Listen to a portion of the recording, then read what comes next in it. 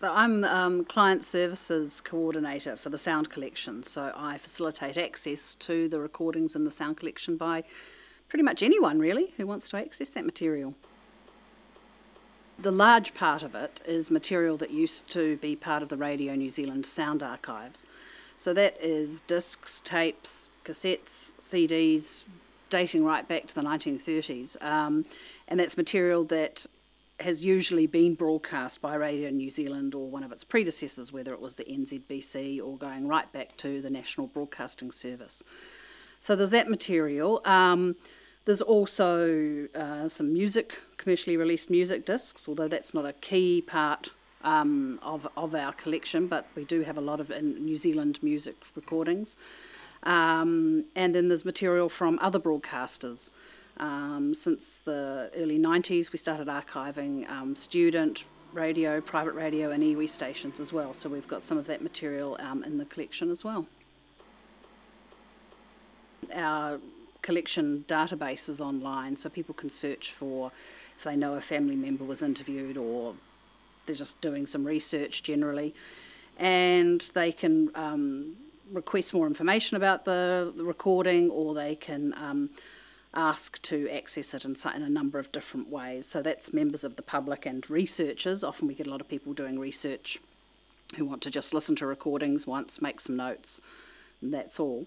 We also have the GLAM sector, galleries, libraries, archives, museums. So museums in particular often use archival sound to enhance an exhibition. And then we have the production community, so people making documentaries and films, whether that is for TV, feature films or radio. Radio New Zealand, of course, is still a huge client, using its own archival material for a really wide range of programs, and also other broadcasters as well, other radio stations.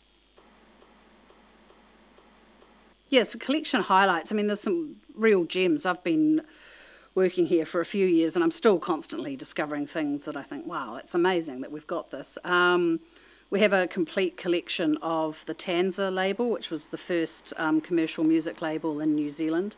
And Radio New Zealand had acquired quite a few of these over the years, so we had them in our collection that way, but then we also had the opportunity with Radio New Zealand, as a joint project, we purchased an entire collection from a collector in Hawke's Bay a few years ago, and so that's a great collection of early 1950s New Zealand popular music.